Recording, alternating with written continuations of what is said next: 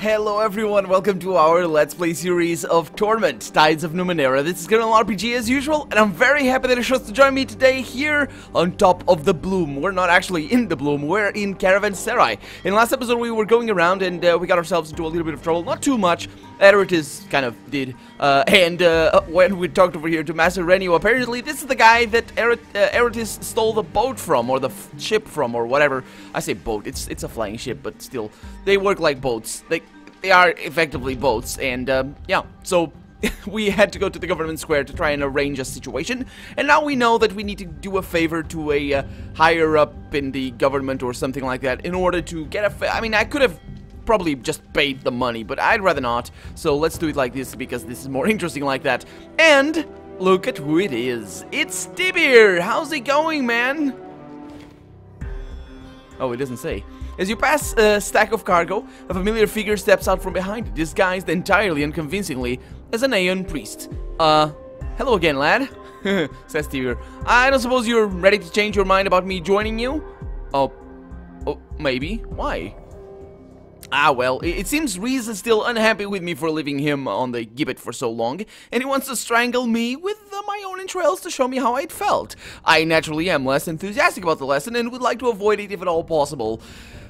Well, therefore, I was hoping I might join you, for protection. If you see what I mean, strength in numbers and all that. Strength in numbers. Do you mean that if you join me, we're in danger of Reese attacking us? Tibir waves his hands. No, I mean the exact opposite. Riss is an utter coward. As long as you're with me, he won't dare attack. You won't even show his face. Well, unless he can find some greater numbers, I suppose, he thinks. Yeah, I'm not interested, thank you. Apparently, we're not even able to tell him that we kind of could be interested, but the fact that we only that we have 4 guys in our team means that we default to no. Yeah, that's actually what I was gonna say. So yeah, are you sure? I'm a man of the world. I know my way around a lot of places. No, thank you. Good luck to you. And I just want to see if we actually can go back and have the same exact conversation or a similar one. Yeah, we can. So we basically, at any time we want Tibir on our team, we can ask him, and he'll join us. Of course, we need to say goodbye to probably Aligern, but we'll see how things go. Reese is very slow. She's so slow. Get on with it, little girl. Oh, boy. Anyway, let's go around here. We have a lot of places to see. I imagine we have the gate down here for Memovira. God, wait a minute. That's Memovira. Why don't I read the names before I go around? Man, it's so bright and shiny up here. Oh, it's bright and shiny in the real world as well. Doesn't it look like it's so bright and shiny? No, it is. It is a little bit more bright and shiny. You see this? And you see that? Yeah. Yep. So, yeah, I think they desaturate the real world a little bit, at least in comparison to the map. I wonder if... I think, judging from earlier screenshots, I think this might be more representative of how the game looked originally, and they just went to a little bit tamed color scheme and color palette, I guess. But, yeah, let's go. I guess this works a little bit better if they take advantage of that and just use the colors to the best of their extent, like with this. I'm not really sure they do, though, because these do a little bit, that does look a little bit more tamed than this as well. So, yeah, could be. But anyway, let's have a chat here with this guard over here, because we might want to get in there. A man in a brigandine coat stands in front of the heavy wooden gate. His arms are crossed, his feet firmly planted. You got business with a Memovira? Who's the Memovira? Remind me again. She's the boss lady of the Bloom. Been in charge for about 10 years. Couldn't tell you what the title means, but there's always been Memovira. He narrows his eyes. And if you had to ask that question, you ain't got business with her. No, I don't actually. What is the Bloom exactly? Oh, the game is hanging in suspense. It is a monster. Oh, yeah, we have heard this theory before. But I don't think he's quite literally a monster. A stinking tumor the size of a city, full of veins and cysts and sacs that folk can crawl around inside. Sometimes they lead to moss. His sunken eyes gleam as he speaks the word. If you give them what they want to eat, they'll send you to another world, or not if they decide to feed on you instead. I didn't even want to open the maw. Poor Resh. Resh, that's his friend, I guess. Can you tell me anything else about the Memovira? Nobody crosses her, not even the council. He waves a dismissive hand at the passersby. All these poor plotters are scared of her, and that means they're scared of me too. Go work for the Memovira, son. That's what my dad's told me. You'll never be anybody in life if folk ain't scared of you. Dad never told me about the bloom, though. I wondered if he even knew, he thinks. Yeah. So you're from here, Sagas Cliffs. Born in Sagas, in Cliff's Edge. House where I grew up, fell into the sea a couple of years back, thanks to the sticker. May the black three bugger 'em with flaming bricks. Who's the black three? Maybe some gods, I suppose. He spits. Joined up with the Memovira and spent 5 years in the bloom. Gets in your head, the bloom does. Whispers to you, tells you to do things, maybe. His eyes gleam. When the boss lady found out, she sent me out here. Through my mate in a maw, he thinks. I still can't remember why. You still can't remember why? You mean you couldn't remember at the time, not... Oh, yeah. So what's on the other side of the door? A road. It goes down to the side of the cliff towards the bloom. Nobody gets by unless the boss lady gives the word. Oh, so she's not behind. Okay, that's all fine. So why did you ask if I had business with the lady? Unless, no, wait a minute. She's the Lord of the Bloom, right? So she's down there. Ah, I see. So basically it's, okay, it's like a... I know what it is. So, do you know someone named Zebak Uralau? He works for the Memovira, and his son is looking for him. Zebak? Huh, yeah, served with him in the bloom. Hadn't seen him since the boss lady posted me out here, though. I couldn't help you, couldn't tell you where he is now. Okay, well, I'll see you later, I guess. Uh-huh.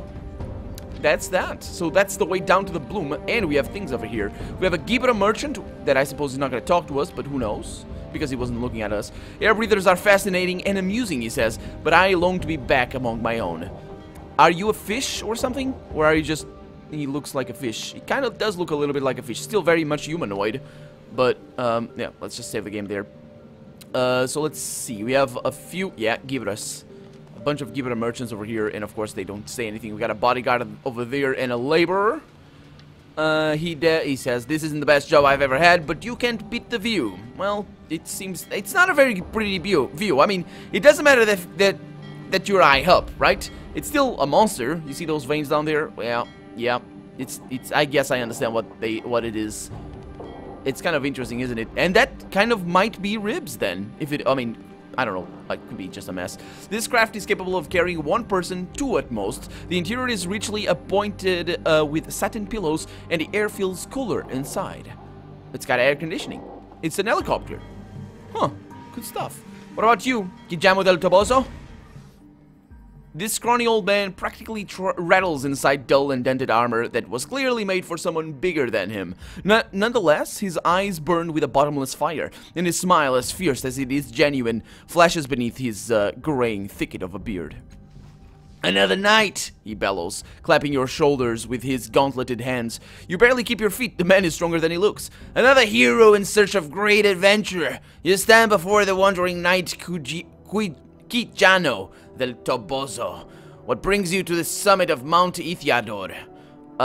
He is armed like a knight, he thinks, though he carries himself strangely. Yeah, I'm not a knight, but I'm armed like a knight, apparently, I suppose. I mean, I could be.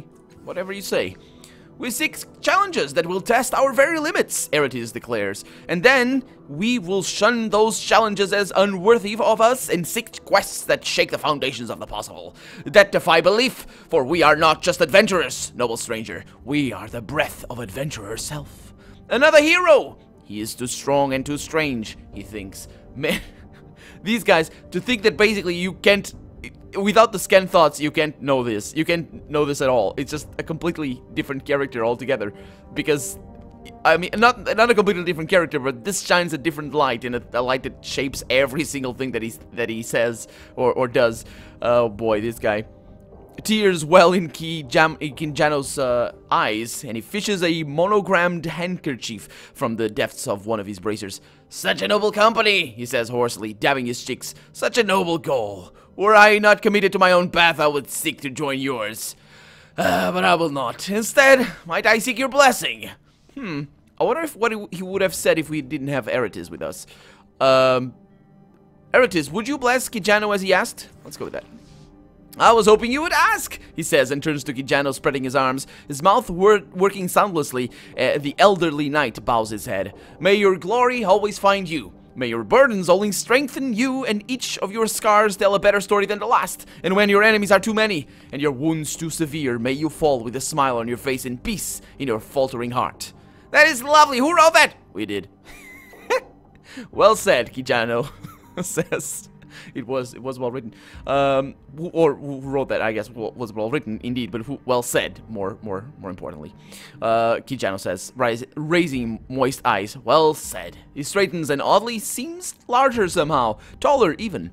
Truly a knight, he thinks. I feel his blessing coursing through my veins. Oh, wait a minute. He wasn't talking about me being a knight. He was talking about Eratis being a knight, I think. Huh. And Kijano Tobosa gains inspired fettle. Okay, so he just inspires everybody. Why did you call this Mount Ithiador? It's a city, not a mountain. Well, it's, yeah. A city, he says, his sweat-beaded brow drawing together. Your senses must have deserted you in the ascent. The heat has baked you in your armor. He lays a gentle hand on your shoulder, turning you to the horizon. Do not allow delirium to blind you to your accomplishments, good knight. You have scaled the very heights of Mount Ithiador, the tooth of the world beast. Adventure lies in every shadow below us. Every sparkle of light is a quest, ready for the taking. So he was talking to me about being a knight. Okay, so what brings you up here? Do you know, he says, that I am not quite sure?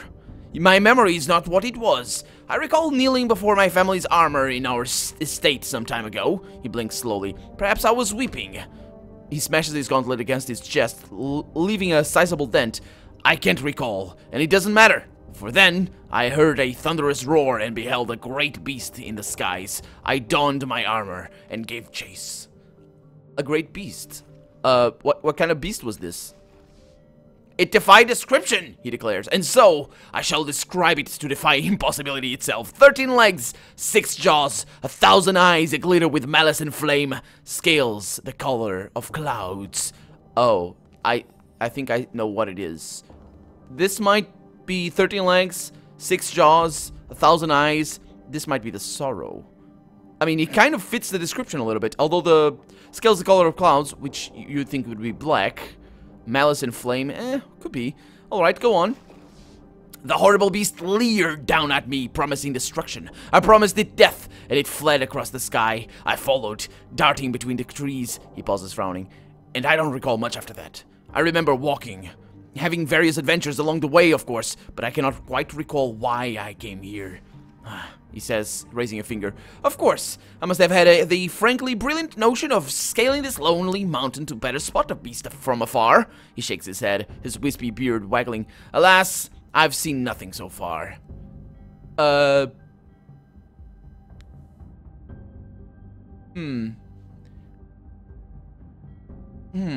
This first point is actual. I think I might have let myself get carried away with his apparent illusions. I'm gonna try to go with this one because this first line is pretty cool. Your beast sounds like a particularly large cloud. I'm pretty sure you ran into a tree. The thing is, let's go with that one. I think this might lead to something else, but my character would say this, so let's go with that. That was an amazing story. Thank you. You are most welcome, he says, patting your hand fondly. It is good to share my tales with a fellow knight. Everyone else raises such peculiar doubts. So you said you're looking for a great adventurer. Yes, but I feel I must speak plainly, he says, plucking at his beard. Too many people have mistaken me for a common mercenary. I am not interested in entangling myself in local quarrels. I will not hunt a beast that cannot hunt me in return. And if I am to fight, it must be against a foe of such wickedness that the stars themselves would wink out rather than shine upon a world that could harbor such malevolent creatures. That sounds like the Children of the Endless Gate. They have done that. Slaughtered innocents. Yes, they did.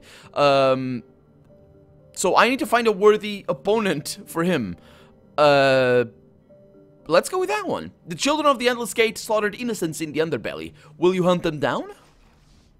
I have heard of these scoundrels, he says. They leave pools of blood and shredded flesh in their wake. You are right, my friend. This world cannot bear the blight of these villains upon her skin any longer. Simply say the word, and I shall hunt them down unto my dying breath. Sure. Good hunting, Quijano del Toboso. And he's humming excitedly and goes off. I don't know if I sent him to his death. I probably sent him to his death. But that's gonna be interesting, because that way when we eventually find the Children of the Endless Gate, I believe is it that one? Seek the passage for the Valley of Dead Heroes. No, that's the main quest. What is the quest for the Children of the... I found a woman. No, that's another thing. Eyes of the Adversary. Nope. Flawed Simulacrum. Did we complete the quest already? I think we did, didn't we? Yeah, we did. But we didn't... Yeah, we completed the quest, of course. We sent Kez or Zack or... Oh, no, Imitawa or something like that to prison. Yeah, the quest of the murder in the underbelly. But we never did find the Children of the Endless Gate. I wonder if we need to go back to if we need to go back to, what was his name? The guy, the leader of the Dendro Ohur, and ask him if he has any quests for us. I think I'm gonna do that, but not right now. Right now we're gonna just go over here and complete the exploration of this level. Dotted with air holes, several crates aboard this ship rattle and jump, apparently just as eager to disembark as the crew. Those tattoos hurt? They look like they probably hurt. Does your glow hurt you? Is this one of your riddles? If so, your riddles hurt too. I love that one. That was amazing. That was awesome. I thought he was gonna say that his glow hurt, because it would kind of make some sense. Yeah, that was pretty brilliant. Okay, so we can't go anywhere. That's not a bridge. That is, however, a thing over here that I was almost about to miss, and I do remember. How do I get there, though? Can I? Atop a nearby plateau, you can just make out the top of a small dome of scintillating blue energy. Yeah, but how do you get there? You don't. Not through here, anyway. I wonder if we need... I mean, you'd imagine you could just hijack this helicopter or something, but you can't. Huh. And you can't go through here because that's just the supporting thing. Unreachable, yeah, right there. Yeah, so this is not reachable for right now. Okay, it's all fine, it's all fine. It's blocked by a quest. Not a problem. And unless we find, like, a friend that flies. That'd be an interesting thing. Let's go to, what's the name? What's the name of this? Governance Square. And continue exploring. After all, we do have quests to do there. And even though we have talked to the... What was his name? The clerk? Council clerk, I think? Yeah, we have talked to him extensively. And even though he does have more dialogue that we could explore, there's no real reason to do it. Let's see. So we have a gate. Let me use WASD keys because it's better for me because I don't have the... No, it works. It works both the same, but I like the WASD keys to move the camera around. So let's see what we have down here. I'm gonna save the game just before we do, because sometimes it's quite tricky. Metal rungs have been fastened to the side of the structure, extending into the darkness far below. Let's climb down. So this is not gonna take us to the underbelly. What? This is the underbelly. Is it? Oh, that's right. Look at that. We're here. Well, it's a good thing. Good. You know what I was gonna do when we were back in the Set Caravanserai? I was gonna make a cut. I was gonna come here off camera in between episodes, but I was gonna make a cut. I was considering making a cut to go all the way through Cliff's Edge and then down the things. Yeah, we're gonna need to talk to Imbi to see if he has anything new to talk about. Especially now that we sent yeah. Oh. He stares into the middle distance, gaunt and haunted. It was Kiwitawa, he says. She fled just before Folsom's enforcers arrived. I should have known. I wish I'd known. She tasted of fear and sorrow, but never rage. Never that kind of hunger. How do you think Kiwitawa, or Kiwatawa, however that's pronounced, discovered the Endless Gate? We were so proud, he says, his usual cheer deserting him. We chased the Children of the Endless Gate from Sagas, never considered that they might bear a grudge, that they might return. He looks at the old oily ceiling. There is a sickness in them, a contagious one. I can only imagine that one of them returned to Sagas Cliffs and died here, perhaps on purpose. Kiatawa discovered the corpse, devoured it, and heard the song that spills from the Endless Gate. Oh, so that's where it got... That I should have figured. That's perfectly a very reasonable explanation. And it means that the guy that we sent is gonna look for... I don't know who he's gonna look for, but they are not here in the city. They are definitely not in the city. I wonder if he would have come in here and did my job for me if I did that before. But anyway, we sent him on his way. I suppose, as delusive as he might be, he's gonna be fine if he's not delusive. Delusional? Yeah, delusional. He's gonna be fine if he's not, because that means he's probably a cast-off. Although I didn't notice his scar, so probably isn't. Which means that he probably is delusional. So yeah, he's gonna be fine. Hopefully, maybe, hopefully. Yeah, I will see you later. I will see you later. That was farewell. Take care. Yes, you as well. That was good. It's good that we came over here, because that explains. It's quite an important aspect of that quest. How exactly she got to know the Children of the Endless Gate. Yeah, and that explains why they had no idea. Huh. Contagious disease, he says. It's just knowledge. Although, I don't really know. It could be a disease. Could be like a vampiric disease. I mean, if they inherit the knowledge by eating the flesh of the dead, I assume they're gonna inherit the vampiric diseases if they have any sort of that stuff. But anyway, that's the connection to the underbelly. Everything is it's pretty well connected. If you know all the nooks and crannies of the city, you can go anywhere with just a couple of loading screens, which is pretty good. I feel like I can take on the world. Really? Rin, what? Rin, what you did? Why did you go over there? What's going on? How are you holding up? Before I met you? Okay, she goes on to say the same thing. Okay. Right, where to now? Yeah, over there. I don't know what this is, but let's go. Ooh, it's a bar. No, it's a disco. It's a library? It's something. We got a guy called Snurf, and a guy called Lanuring, or Lanuring. We found Sally Mary. Save the game. Let's murder this guy. This tall, oh, it's a woman. This tall, stately woman studies the air with the intense focus of an artisan. She senses you approach and faces you. Concentration turns to surprise, then awe tinged anger. Adan, she says. I haven't seen you in 10 years. 10 years? I cannot begin to imagine what your excuse might be. Our last night together was so incredible, she thinks. What could possibly have driven him off? Okay, so let's play her and murder her in our sleep. Let's do that. Let's be really mean to her. Let's see. I fell in love with someone else. No, I met a lot of people. If you want an apology from me, you'll be waiting a long time. Let's go with that one. I think Adan might have been a jackass from what we learned so far. Or apparently that's our name. I actually should write that down, shouldn't I? Because, or at least one of our names. No, wait a minute. Let's write it down. I just wrote it down. Okay, so let's go with that. If you want an apology from me, you'll be waiting a long time. Aligern chuckles bitterly. Sally Mary, studying your face, gives no impression that she heard him. Yeah, she's probably just focused on me. She shakes her head. Well, she says, at least my memory of your temperament is accurate. See, I was right. Despite the name, you never change, do you? So I can pretend to be the changing god here. Awesome. Awesome. You left me in the middle of the night without a word of thanks, Sally Mary continues. After I introduced you to the Order of Truth, connected you to my contacts at the Oasis, helped you with your research. She settles her hands on her hips, a lone finger tapping in impatience. What I'm saying is that I have a problem, Adan, and you're going to help me with it. You owe me that much.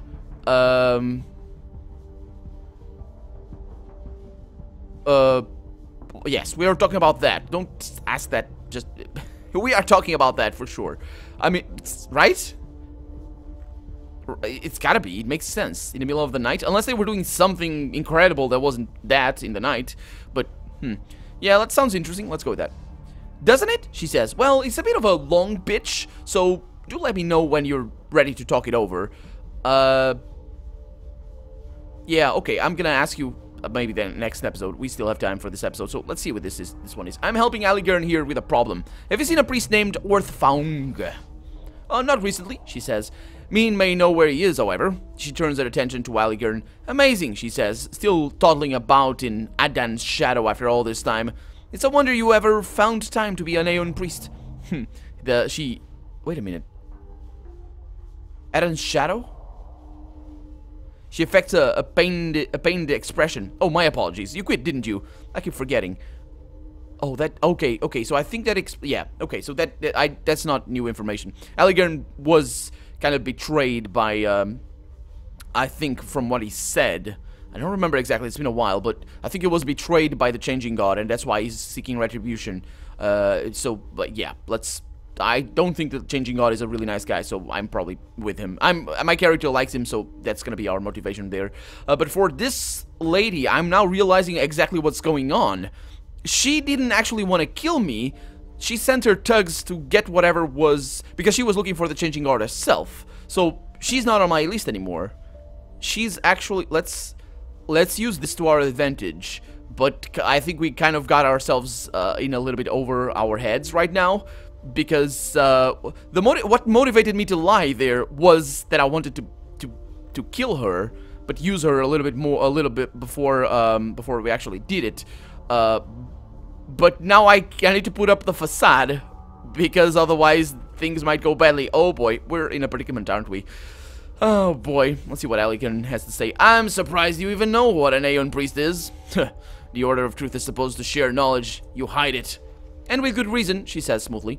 The Order is full of spies, cutthroats, and imbeciles. None of them worth the risk, she thinks. From what we've heard, that's actually a fairly accurate description of what the Order is, but we haven't met them yet, so yeah. So, what have you been doing while... Oh, wait a minute, did she reply to me? Not recently, so she doesn't know where he is. What have you been doing while I was away? Much of the same, she says casually. Advancing my research, working on one book or another, handling tasks for the city when they arrive. The time has flown past, frankly. I'm trying to repair something called the Resonance Chamber. This might... Yeah, let's go with... I think if she knows something about this is gonna be good, but I also don't trust her because she might want to use that to her advantage. But I think I have a position as the pretend Changing God. I think I might have a position of power over her, so let's see what happens. That contraption, she says. I'd be delighted to help, as I was before, but I'll need you to do that little favor for me first. Enter the anechoic lazaret and make it safe for me to resume my work there. If you seek assistance from the others in the Order, do be careful. I suspect one of them is an informant to the Memovira. Too many of our finds have been pillaged by her thugs. Huh. So, who's this Memovira again? She gives you a long, strange look. Is your age catching up with you, Adon? She says at last. She's a crime lord. She rules the Bloom. Any of this tingling any bells? She massages her eyes with her fingers. I'm going to assume you have other things on your perfectly healthy mind. It spares me from asking any probing questions that would simply embarrass us both. Yeah, I shouldn't have asked that. That's true. I forgot. I'm sorry. I knew that. That's actually bad. I knew that, of course. But at least she doesn't seem to mind that too much. So... Hold on. You think there's a spy in the Order of Truth? Almost certainly, she says, losing interest. But I let Min worry about that. Spies aren't a problem if, you never share your secrets. Huh, yeah, I see. Well, I'll talk to you about your favor in a little bit. But for now, I'm Colonel RPG, and this has been Torment, Tides of Numenera. I really hope you've enjoyed it. And if you did, go ahead and leave a comment, like the video, but above all, thank you so much for watching. And I hope I'll see you next episode. Bye-bye. It's very colorful over here.